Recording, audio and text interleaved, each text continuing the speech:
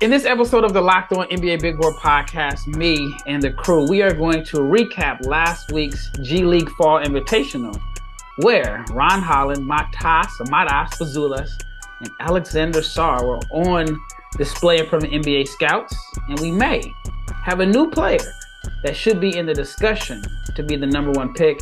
I think he's in the discussion, but we'll see if Richard and Leif agree. Stay tuned.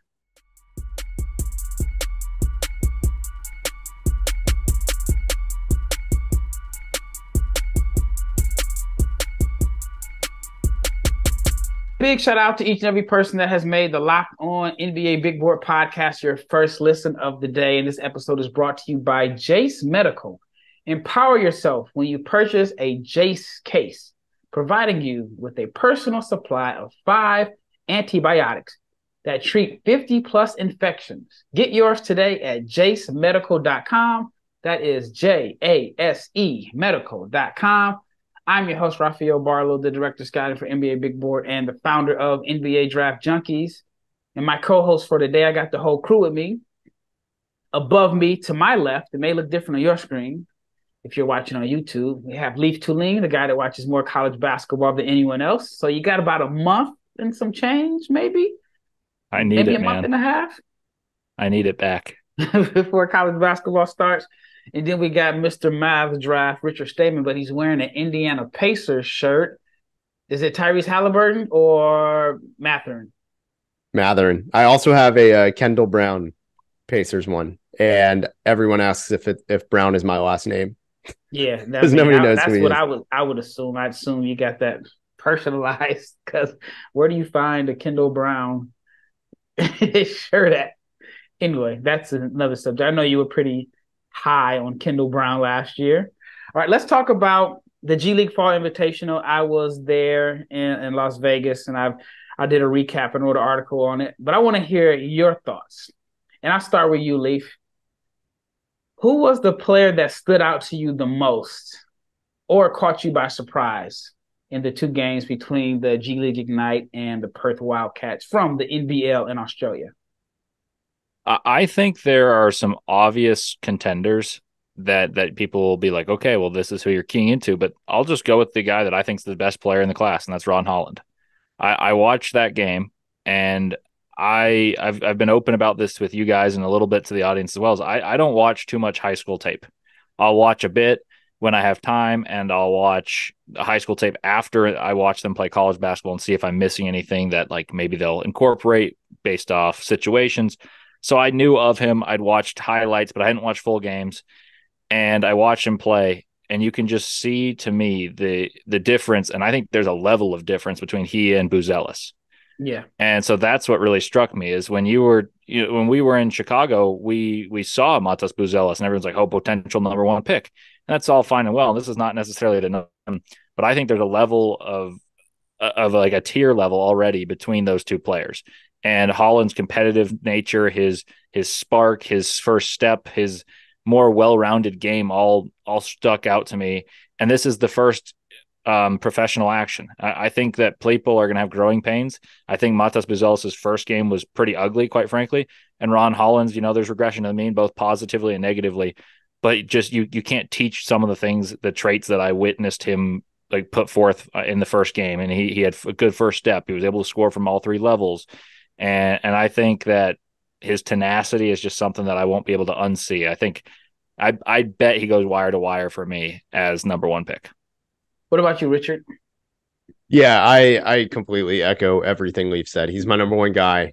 33 points in the second game.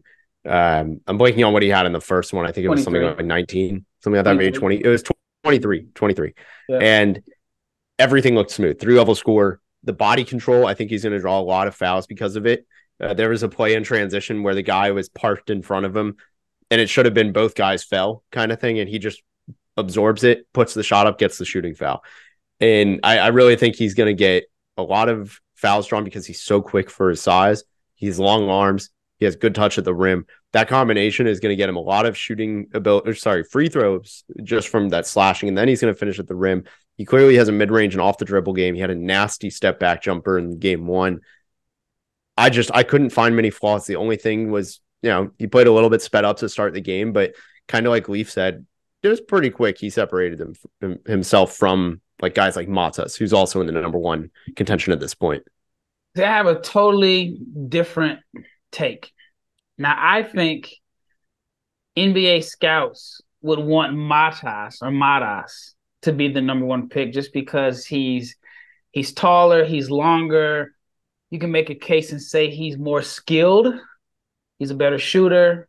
But what he doesn't have is what Ron has, and that is tenacity, alpha mentality. Ron is a dog. And Ron, no matter what, if his shot's not falling, he's going to make an impact on the game just with his athleticism and energy.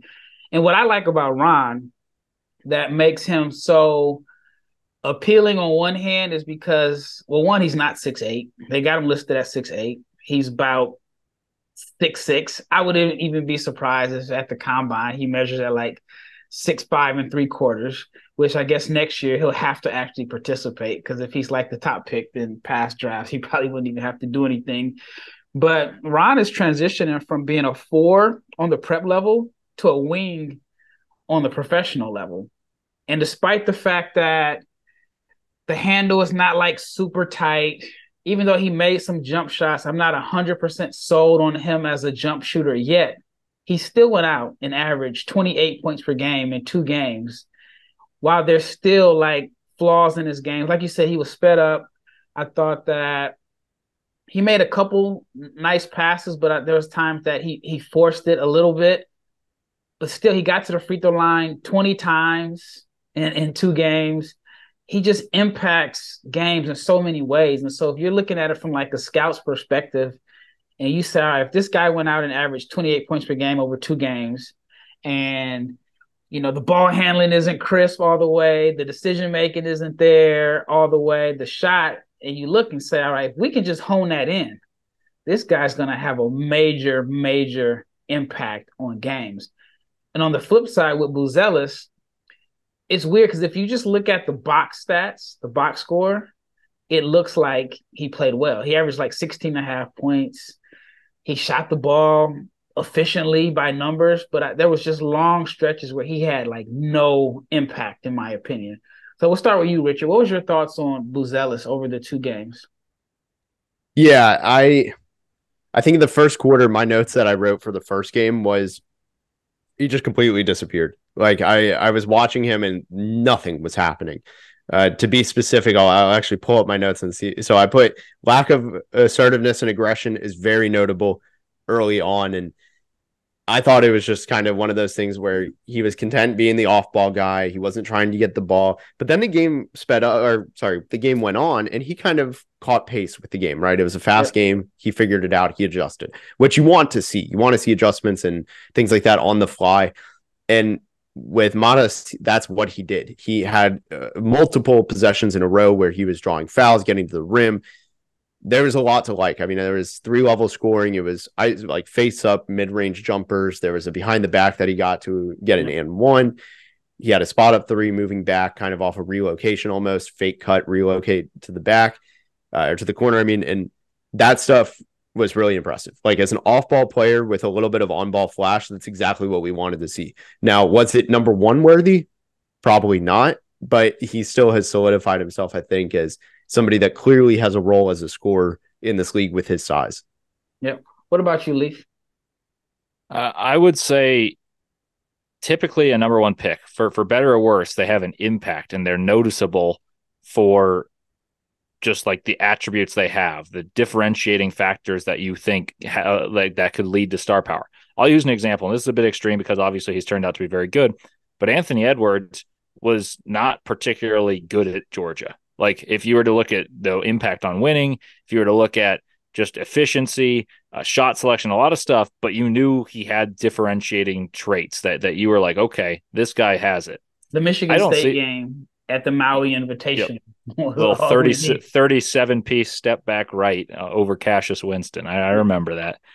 But my point being, and that's extreme because he's obviously a tremendous physical talent, but that's typically what differentiates players. Like Paolo Banchero, for instance. Like Rafael and I had this discussion last year.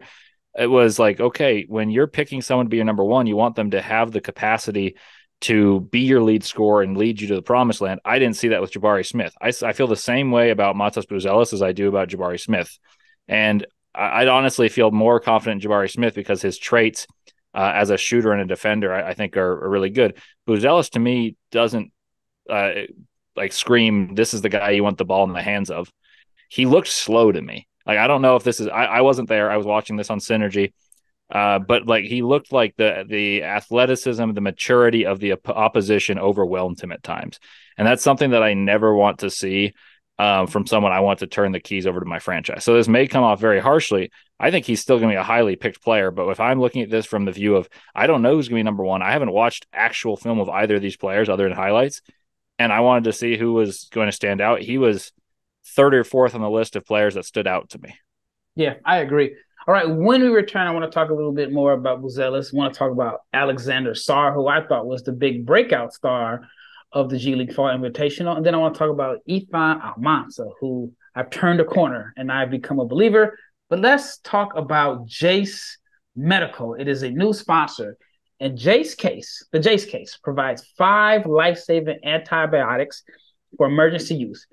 All it takes to get a Jace case is fill out a simple online form, and in some cases, jump on a quick call with one of our board-certified physicians.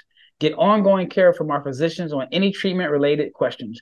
Doctor created, doctor recommended. So do not get caught unprepared. Everyone should be empowered to care for themselves and their loved ones during the unexpected. And Jace handles everything from online evaluations to licensed pharmacy medication delivery, ongoing consultation, and care. So if you are looking to get care, go get a Jace case. You can save more than $360 by getting these life-saving antibiotics with Jace Medical, plus an additional $20 off by using my code LOCKEDON, LOCKED, at checkout at jacemedical.com. That is JASE medical.com.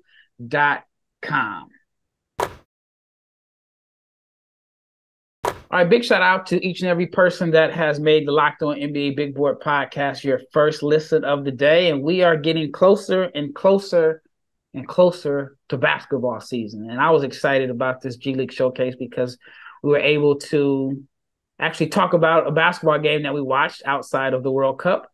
And this is what we're here on this episode. So I wanted to finish up on Buzelis. And so I'm touching on what Richard said. Like in my notes, I have in the first 1.5 quarters of the first game, he made absolutely no impact. There was a play where I thought he made like an aggressive post-up move on a smaller guard. He missed the shot, but you could just see like the footwork and I mean, the talent is evident. But then there was a play or 2 plays that I remember where he went up against Sarr and he went up kind of weak and he got both of his shots blocked. And then just being there, and I didn't have like a box score until after the game was over. I saw that he made some nice plays in the fourth quarter. The game was decided. I think he hit 2 threes in the second half. And I think they were actually like late second half. And then I look at the box score, and I think he finished with like 14 points or maybe 17 points. And it was like, you go on social media and you see the highlights, and then you see like, on the Ignite page. And it was like, I didn't think that he had any impact on the game. And then I was there for the second game also, and I thought he had some moments, but he left me like wanting more. Like I feel like with his talent and his skill set, I think that if he put it together and if he had a different like alpha dog mentality, I think he's the one guy that could be a clear-cut number one if there was a mentality change. What are your thoughts on that? And I'll start with you, Richard. Yeah, I mean, I think I completely agree. He's a guy where to me, I think he knows he needs to add a strength, and it shows. Like he is very contact averse, things like that. The angles he takes, even like this is a double-edged sword. He loves driving the baseline. Like he loves those corner ISOs, so he can go anywhere he wants. And it's a good and bad thing because I think he loves to go left onto the baseline or right, whichever side he's on. and he can make a lot of plays. He's very good at it, but also going to the middle would require, you're going to get all the defense. You're going to have to finish. You're going to have to take the bump. And he just doesn't do that. It's a double-edged sword. I think it's a great ability he has right now where he can go corner, he can drive and kick, he can do whatever he wants. But kind of like you said, can he do it all consistently and have that killer mentality? That's something we're going to have to watch for the rest of the year. Yeah, and I was actually at the practice on Thursday between games. And Coach Hart, if you didn't get a chance to listen to the interview I had with G League Ignite head coach Jason Hart, check it out. I thought it was one of the better interviews. He was pretty candid and open about all the players on the roster. And one of the things that they worked on in practice was making sure that when Matas got the ball in the corner, that he was being aggressive and attacking. They didn't want him just settling for threes, especially if teams already know that he could shoot. So they're going to close out on him. But that was like a big point of emphasis was when you catch the ball in the corner, be a threat. Be a threat to attack the rim. Overall, Leif, if you had to give him a grade, like what would your grade be for Matas Buzelis in the 2 games? As just watching basketball, I would be less critical. Watching with the expectation of this guy could be number 1. I can't unsee how I thought about that. So in general, I felt like he played a fine game. He didn't have much of an impact, like you mentioned, for a quarter and a half. And then I felt like when he played his best in the first game, it didn't matter. And that's not necessarily his fault. It's just something that I take stock into. So I'd give him about a C the first game. And then the second game, probably a B, maybe I'd say a B. I think it's hard to anticipate, for an 18-year-old to thrive, but that's what you fairly or unfairly, that's what you expect. Like you saw Scoot Henderson against Wembanyama last year in this exact showcase, and for the first half, there was a question: could he go above Wembanyama? Mm-hmm. Like he was that spectacular. I'm not saying that these guys are like considered parallels, but Scoot Henderson went number 3, right or wrong. Like I had him as the second best player, but these guys don't look even in the same category to me as Scoot Henderson, or Buzelis doesn't, and Holland not quite there either, in my opinion. But at least like you can see that, like you can see there's a possibility for him to be handed the keys to a franchise. And you're like, okay, I believe in that. I just don't see it for Buzelis based on what I've seen so far. Yeah, I talked to some scouts there, and one scout was like, why are we even here? He was so anti going to the event. But other scouts and agents that I talked to felt like both guys are probably going to be complementary players in the NBA. They didn't see like star franchise power, but teams, based off of who I spoke with, felt more comfortable with Ron having a very big impact as the guy that you can put next to your star, and he can impact the game in 2 different ways. While they were pretty, I wouldn't say critical, but they were concerned about Buzelis as, is he even like a second option? Like they seemed like they were hinting at this guy, despite how talented he is, could be comfortable being the 3rd or 4th option because he's just really not aggressive.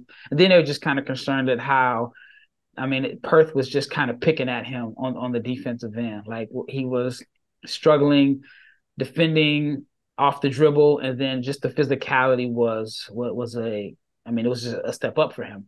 But now the next player that I want to talk about is somebody that I think should be in the discussion to go number 1, because if we in the preseason had talked about Alexander Sarr as a potential number 2 pick or number 1 pick, and we build this showcase as Holland versus Sarr, then I think we would have been very pleased, because Alexander Sarr showed me something. And I had been critical of him over the past few months. And I never was critical about the talent. I've said from day one that he has the talent to be one of the best players in the drafts.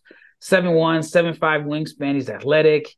He can shoot. He can handle. He's like the perfect blend of athleticism and skill set that you're looking for modern day big. But he was someone that I was just really concerned about because I had never seen him dominate for like back-to-back games. And even if you look at his stats from Overtime Elite, He averaged like 11 points per game. Didn't put up huge numbers there, 11.6 rebounds per game. And then it was even worse this summer playing on the French national team at the under-19s. He only averaged 7 points and 6 rebounds per game. I had him at number 30 on my board. But after last week, I haven't come up with a new board yet, but I'm going to put him ahead of Matas just because with his size and athleticism, the shot blocking, he averaged 6 blocks per game. And some of those blocks were emphatic blocks, like sending them to, I want to call them the cheap seats because they're normally expensive, but they were pretty cheap for this event. But he was blocking shots that were like landing not too far from executives. And he showed just a different level of like competitive fire that I hadn't seen from him. He was like talking trash and staring guys down. I know some people don't like that, but for a guy, when you want to be like your dog, that's something that I think is an encouraging sign. So I'll start off with you, Leif. Around what rank did you have Sarr, and what were your impressions of him after this showcase? I came in with very little expectation for any players on this. Like I knew who was considered to be rated in the vague ranges that all companies put out in their mock drafts and their big boards. But I came in with as much. This is just for Richard, but with a tabula rasa and a blank slate for everyone. And I just wanted to see Richard laugh. But I really did come in with a blank slate, and so he exceeded all my expectations. Richard, good Lord. So basically my point would be that I expected him to be athletic and I expected him to have energy impact, but he had that along with the skill that puts him, like, if you were to compare him to a prospect from last cycle, you would have said like preseason Kalel Ware is like the most similar, I think, the hype wise, but he had the energy, the aggression, the physicality, and then the skill to boot that Ware lacked 3 of the 4 of. And so I think that Sarr likely regresses to a mean at some point, and like he performed very well and helped his stock enormously by the first real chance for people to see him. Like evaluators like us are going to have this in our back of our minds for the entirety of the year. So I think he probably goes top 10. I don't know if he slides into the top 5. Like you said, he's ahead of Buzelis. I'd probably put him comfortably at like 5 or 6, but so far I need to see some college players before I really establish a top, 5, 6, but I think talent wise, he's in there. Yep. All right. When we return, I want to get Richard's take, but let's talk about FanDuel. The NFL season has already started. And right now, if you are a new customer, you can get an incredible deal from FanDuel. New customers can bet $5 and get $200 in bonus bets, guaranteed. Plus, all customers who bet $5 will get $100 off the NFL Sunday ticket from YouTube and YouTube TV. Now is the best time to join FanDuel. The app is easy to use, and you can bet on everything from spreads to player props and more. So visit FanDuel.com/lockedon and kick off the NFL season with an offer you will not want to miss. FanDuel, the official partner of the NFL and Locked On. All right, last segment, we left off talking about Alexander Sarr, and I wanted to get your thoughts on his performance, Richard. Yeah, I really liked what I saw from him. Kind of like you let the last segment off with, the defense, the shot blocking. Like I felt his instincts were fantastic. The timing was fantastic. The athleticism, the length, the size, the mobility. He's going to be able to guard every position. It almost reminds me of like just defensively, the way Isaiah Jackson a couple years ago moved, like just the physical tools. I think he's more polished than Isaiah Jackson, so it's a little bit different. But just on the defensive end, you look at the tools and just imagine what can be, and it's not that far from it. That's the big difference, like between them. But I really was impressed. And then on top of that, like he just showcased everything. He was comfortable in every element. The ball's in his hands. He created a little bit. There were times he tried finding his teammates, and he had some turnover issues, but I think overall he still saw the game well. He saw the floor well. He knew what the right play was with the ball in his hands. He was making good defensive plays. He crashed the boards. This. The putback dunks were just so many of them, and they were emphatic. So he's going to crash the boards. I really think there's upside as a shooter. The free throw form looks good. The jump shot form looks fine. I honestly haven't been able to like dissect that, but I really think he's somebody from 3. Yeah, exactly. Like there was nothing he didn't do, and he did just about everything well. So to me, I think he's the biggest riser from the event. Ron Holland, like it's different because he was already kind of the number one guy. He's in a different place for it. But I really do think he's somebody now that we're going to look at ahead of when the pre-college draft boards start dropping in a month and a half all across the board. I think you're going to see Alex Sarr top 5. And rightfully so. And I mean, he was impressive. And like I've said, I'm not surprised that his talent was on full display because he's just one of the more talented big men that we've had come out in years.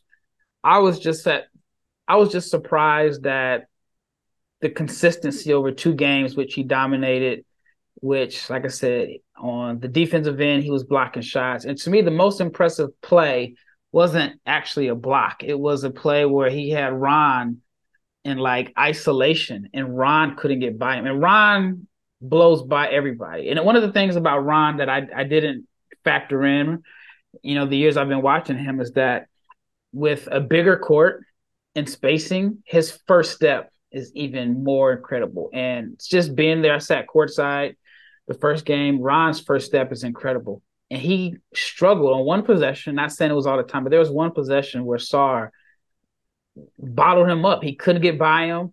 And Ron gave him all he had as far as the shake and bake moves. And Sarr matched him step for step and forced Ron to pass the ball away. And it was at the end of the shot clock, I believe. So that was probably the most impressive defensive play that I saw from Sarr. But I actually interviewed him and I was asking him, what was the difference? And he casually mentioned that he's actually been featured. He said he never was featured in France and he wasn't really featured at OTE. So with him being featured in Australia, it's basically unlocked the skill set that he felt like he's already had. And then I mentioned to him that, I was a little disappointed with the 7 points per game at the U19s, but then Bilal Koulibaly averaged like 7 points the year before at the U19s and then went up to, the 7th pick. So it's almost like it is kind of knocked that I've talked about on French prospects in a sense. And maybe it's just the system that doesn't want guys to like dominate and put up big numbers. And they're playing this brand of basketball, which, we've seen it work in Europe where guys are, it's like equal opportunity. What's Leaf's word? Egalitarian. Egalitarian offense, but it's actually holding guys back. So, but yeah, I was impressed, and I would put him ahead of Matas right now. All right, the next prospect that I want to talk about is Izan Almansa.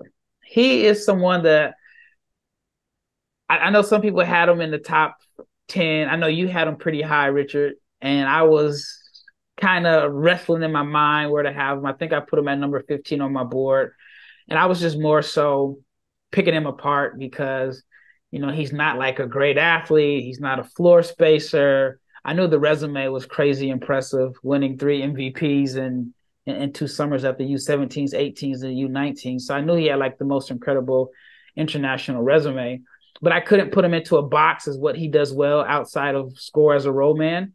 But when he came into the games, the energy just shifted. And if you pair him with a good point guard, and I thought it was very wise of Coach Hart to play Almansa's minutes with Jeremy Pargo, because Jeremy was able to find him on the rolls. And so he's someone that if I had to, put like a little grade as far as stock up, stock down, even though the college players haven't played, I'd say that his stock went up, in my opinion, just based off of his performance. And then I have a comparison, Joakim Noah. That is my comparison.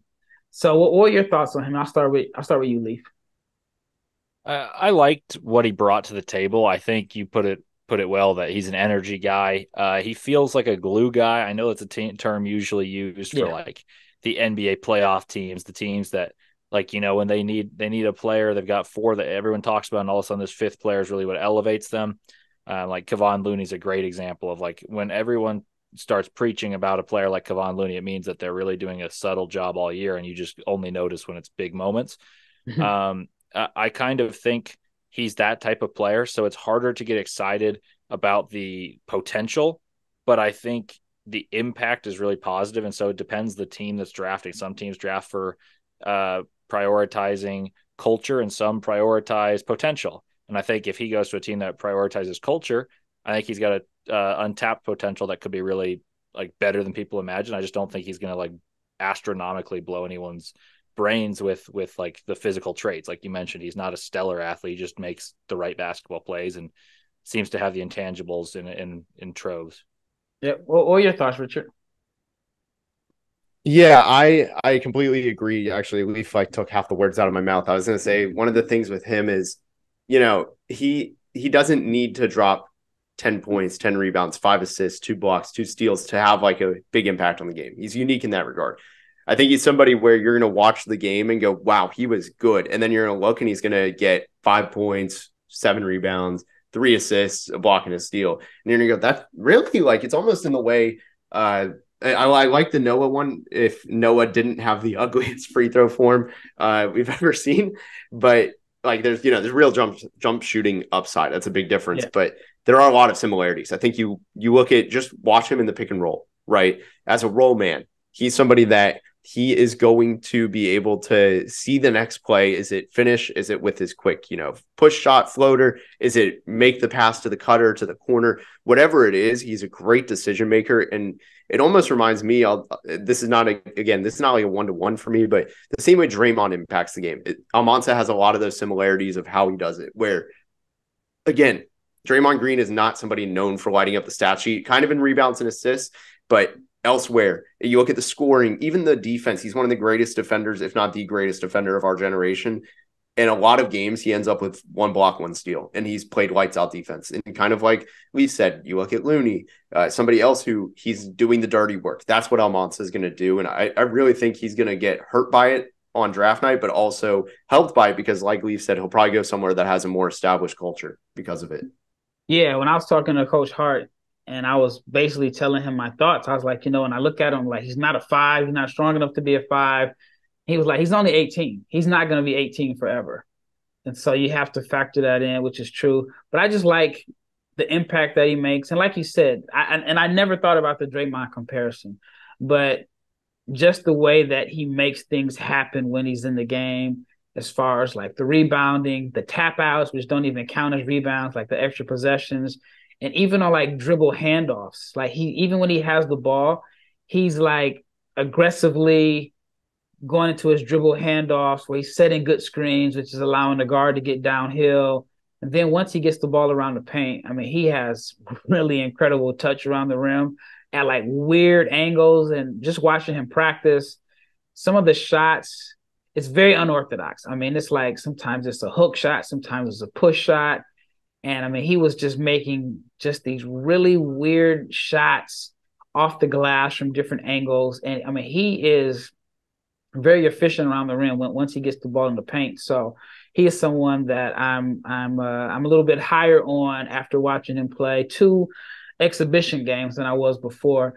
But I think for me, it was watching him in person and seeing what he does. Now, I am curious to see, like, if they put him in that starting lineup with London Johnson, how different would it be? Because Pargo made it his emphasis to find Izan on the roll and get him going, while I thought with the starting group, he wouldn't get some of those easy reads. So that's something I'm going to be looking out for throughout the season. Well, that wraps up this episode. It's great to have the big 3 on, and we're going to do this a lot more often this season. Thank you, the listener, for making the Locked On NBA Big Board podcast your first listen of the day. And I got some interviews from the G League Fall Invitational that I'm going to upload. So be on the lookout for those. Once again, it's Rafael Barlowe with Leif Thulin and Richard Stayman, and we are